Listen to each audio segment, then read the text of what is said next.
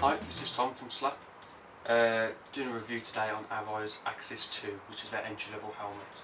Obviously, as it's the entry-level one, the only thing that it seems to cut back on is features. It doesn't have as much ventilation, just the two there and the one on the back. It doesn't come with a pin lock, but it is pin lock ready, so you just buy a pin lock for £20–25, however much they are, and you can fit one of them and it's fine. It has removable cheek pads but no removable crown piece. As you go through the models you tend to get features such as better ventilation or better linings or removable linings and things like that as you go up, rather than actual more protection.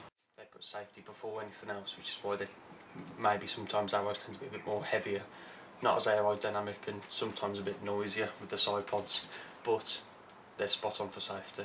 And they're all made of composite fibres, so they're really strong and they last a fair time. I think Arai recommends 7 years from date of manufacture or 5 years from date of purchase. The helmet has a double D strap, which is obviously straight through both of them, back through the other. Just pop it in there, just hold it in. The cheek pads are removable, they simply pull out.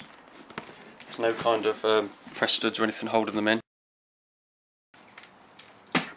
Some people get a bit scared with the visor removal of Arais, but it's not that bad. What you've got on your side pods, when you lift it up, you get two little levers pop up on an S.L.A.P visor, which is what this is. Put pressure on your side pods, lift both levers up, roll back, and it comes straight back off. As long as you roll it back in that kind of motion, pulling it off can make it catch, and that might snap off one of your side pods. To get it back on, just locate the two gaps on the holders. A little bit of a wiggle and it clicks straight back in. You can do it really quickly. I mean, I think this is a great helmet to start you off on the Arai ladder. It's a nice safe helmet, it's at a reasonable price, it's not ridiculously expensive.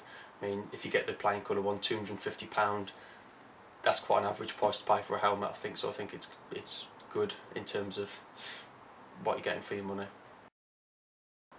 So we're going to try and get back into the whole YouTube thing again, doing more reviews, trying to video some more of our trips. There's a couple of trips last year that I didn't video, and the blog thing again. I'm going to start my blog soon, so I'll probably do much more detailed write-ups on helmets and other gear that I'll be reviewing, that you could also be able to read on there if you want a bit more detail. Okay, thanks so much.